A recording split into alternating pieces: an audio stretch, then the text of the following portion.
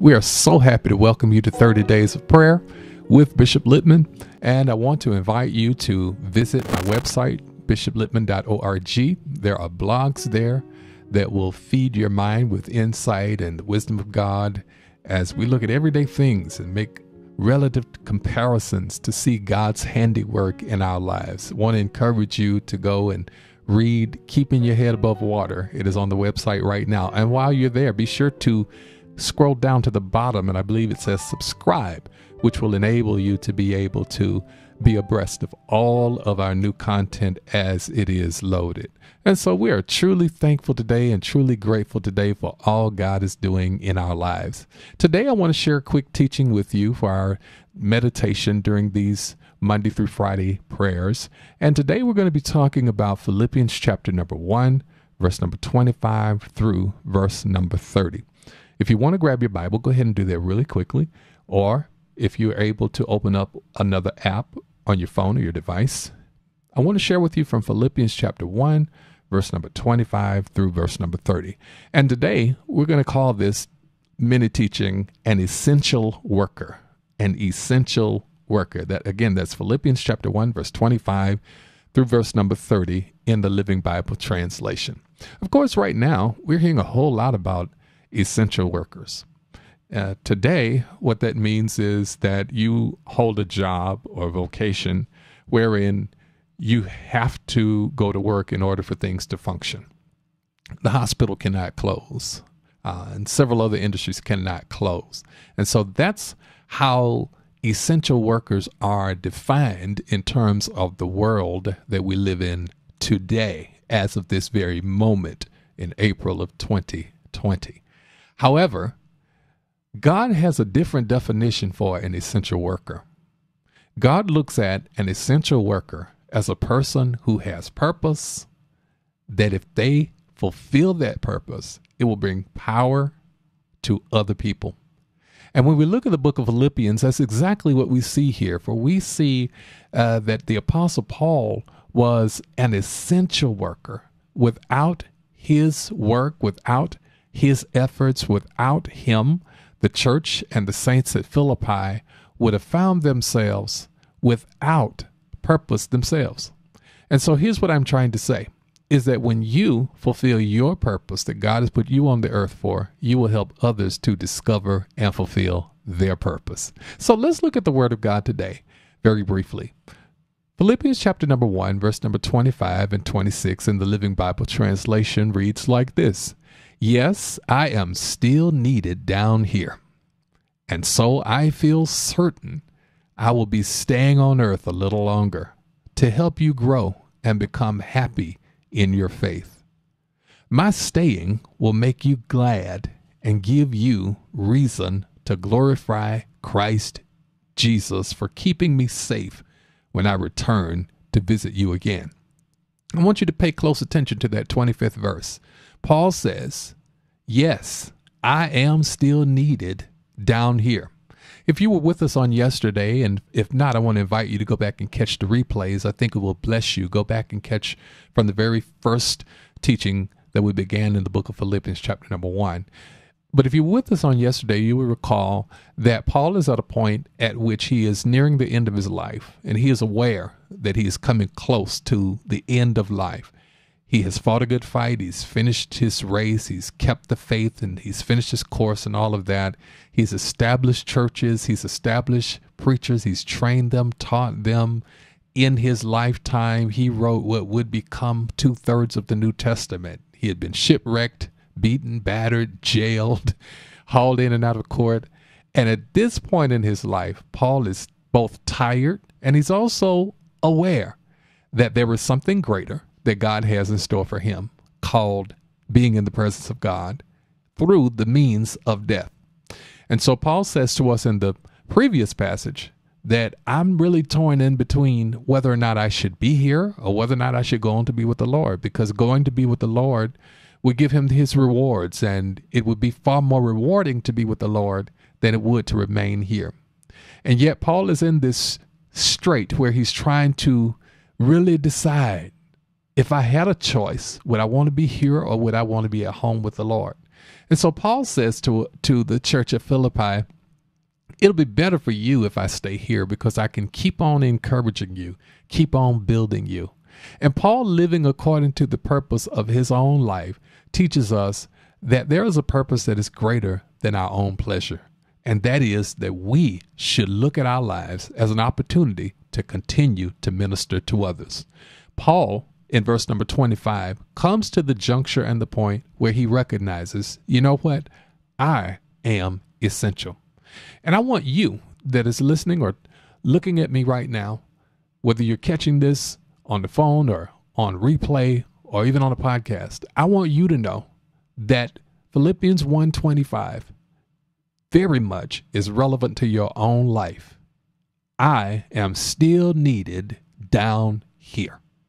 And so I want you to know that no matter how you may feel, if you feel helpless, if you feel that you don't have anything to contribute, if you feel isolated, alone, or like you're all by yourself, or like there's no real purpose in your life, Philippians 1:25 is for you.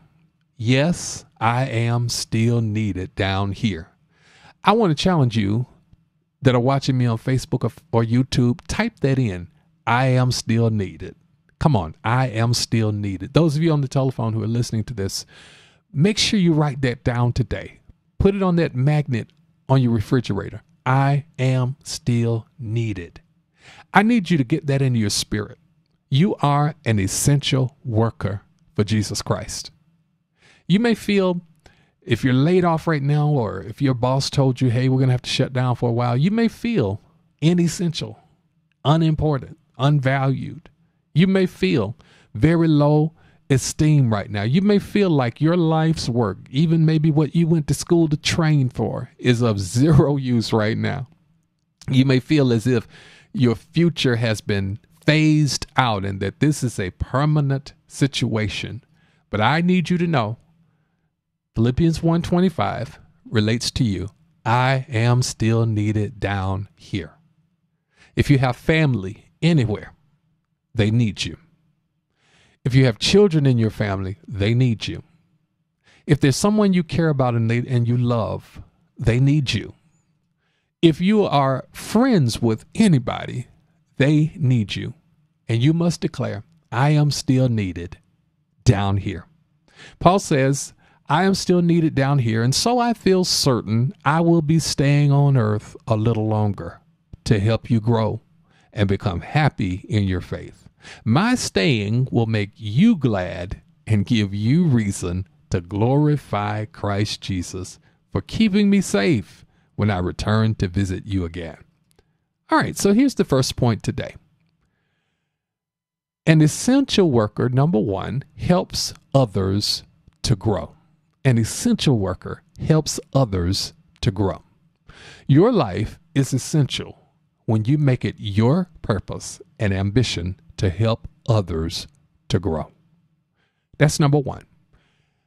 When you are an essential worker, you look beyond your own needs and you look to help others with theirs. I have discovered that when I have a need, if I help someone else who has a need, it won't be long before my need is met just as well. Because that's how God works. There is a law of reciprocation, which simply means if you do, it will be done back to you.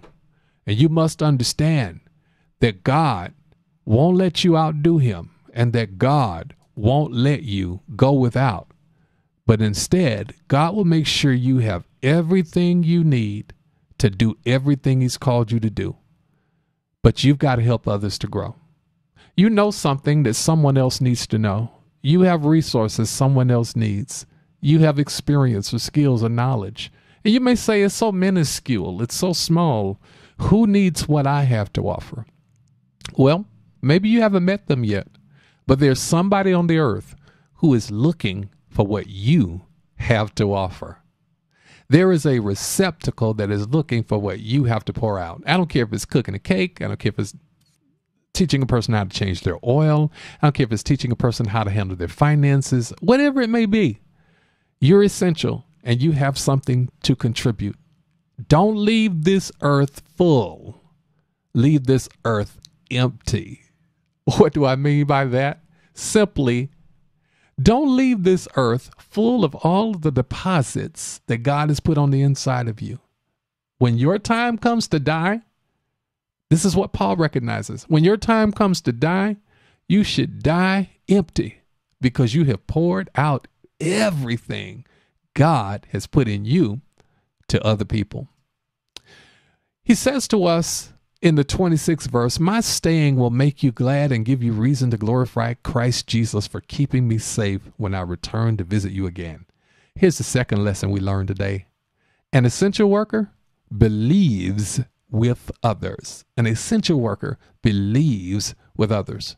Now, what do I mean an essential worker believes with others? Well, the 26th verse says, my staying will make you glad and give you reason to glorify Christ Jesus. Here's what Paul is saying.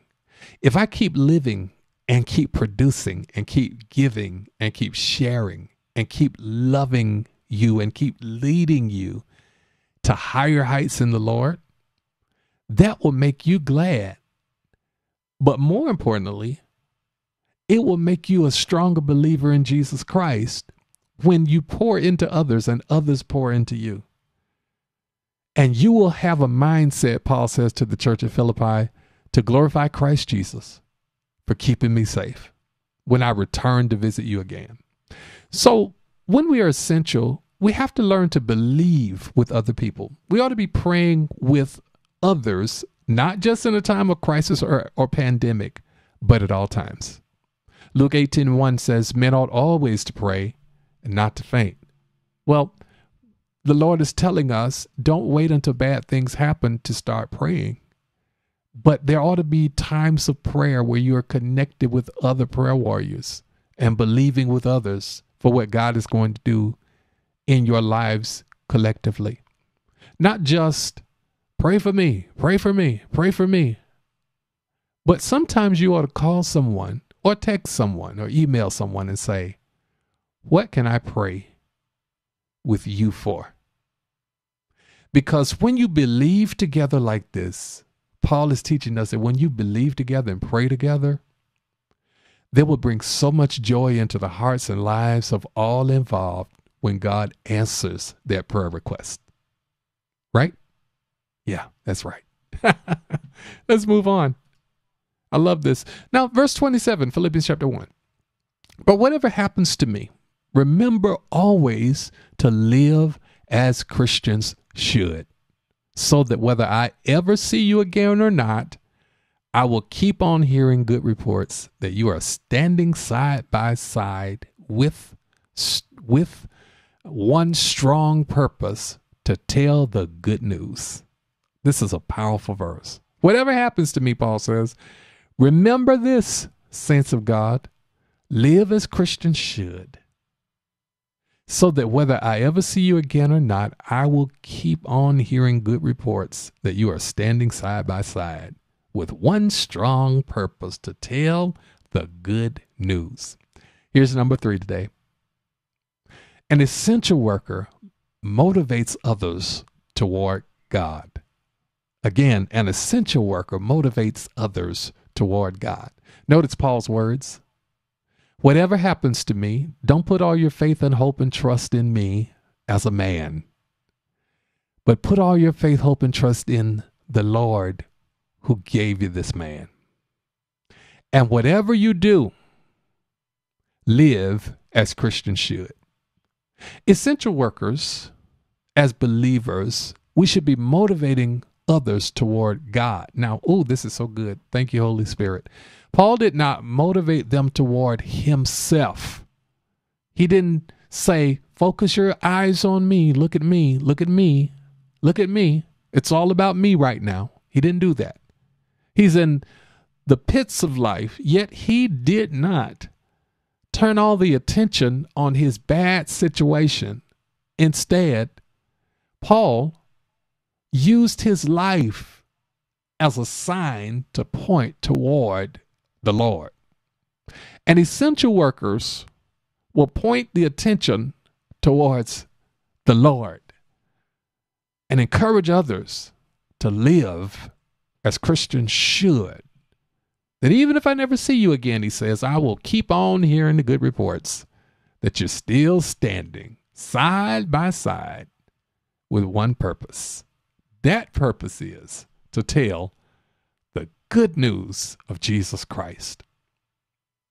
Now, let's look finally at verse number 28 through 30. Because an essential worker, lastly, directs others' focus to God. Now watch what he says in verse 28. Fearlessly, no matter what your enemies may do, they will see this as a sign of their downfall, but for you, it will be a clear sign from God that he is with you and that he has given you eternal life with him. For to you has been given the privilege not only of trusting him, but also of suffering for him.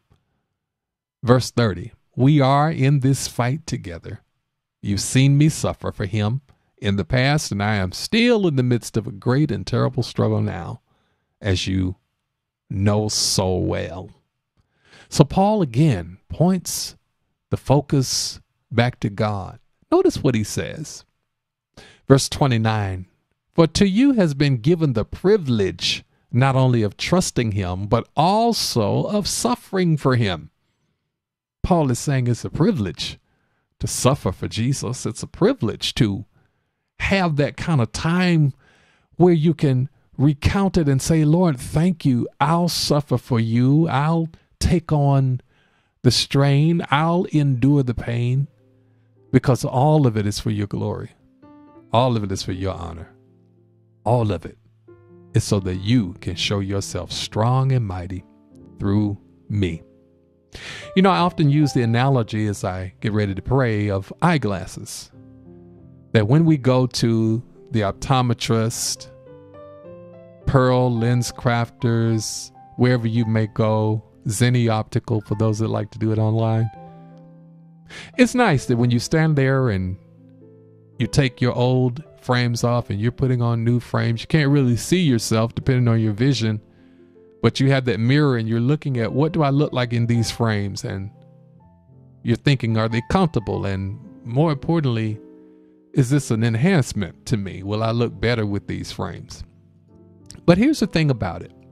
After you leave with your new prescription, you'll walk out, and once you receive your new glasses, your new frames, you'll get compliments. Somebody inevitably is going to say, hey, you're wearing new frames. Or maybe even a stranger might say, I like those frames. Those are very nice. Where'd you get those from? But here's the thing I want you to understand. Eyeglasses are not meant to be seen. They are meant to be seen through. Don't miss that. You and I are eyeglasses, but we are not meant to be seen. We are meant to be seen through. We are meant for Jesus to be seen through us, not for us to be seen. That's why, oh, it's a privilege to suffer for him, that he might be seen through our lives. Well, let's pray. Send your hearts up to the Lord right now. Those of you who are listening, raise your hands up to the Lord right now. And let's go before the throne of grace and ask for the touch of the Master, keeping in mind that we need him and we are essential. And God has called us for such a time as this. Let's pray, my family. Father, thank you for these powerful words of the Apostle Paul that help us to understand we are essential. We are needed. We are necessary. Thank you, O Lord, for equipping us with the knowledge that without you at work in our lives, we are nothing.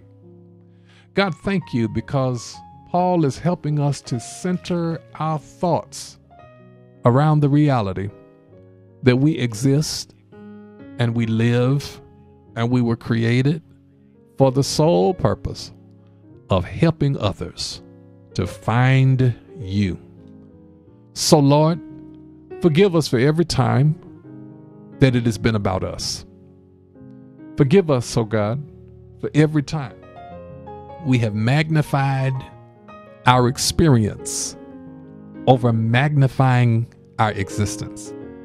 Forgive us, O Lord, for every time that we have failed to give you honor and glory in it, through it, and for it. Father, we repent today for elevating our messes over our master. And God, restore us that we may glorify you while we're going through life's journeys. Thank you, Lord Jesus, for reminding us we're necessary, we're essential, and we have the ability to change lives with our behavior. Now, God, in this time of going through, let it all be about you. You get the glory, you get the honor, you get the praise, because you alone are worthy of all of the praise. Touch the sick. Bless the doctors, the nurses, the operating room staff, all hospital workers. And God, touch all over this world. And don't forget to lay your hands on President Trump. Surround him with people with wisdom. And give him a listening ear. Give him discernment with what to say and what not to say. Give him respectful responses. God, we pray that he would show humility and humanity towards your people. And Father, meet every need now. In Jesus' name, amen and amen. Well, God bless you, my friends. Why don't you just give God some worship right there in your homes? He's here. I sense his presence. His power is among us right now. Remember, you are essential. You're needed. You have a purpose. You have a call. You have a ministry. Don't die full.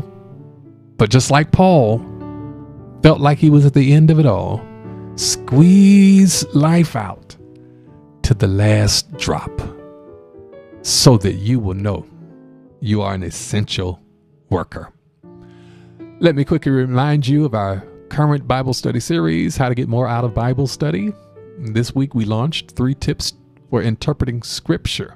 And I want you to go and catch that on YouTube. You can find it on my channel, Dr. A. Reginald Littman, or you can go to New Mountaintop Baptist Church. You can watch it on both. Subscribe, hit the bell notification so that you'll get all new notifications as they come available.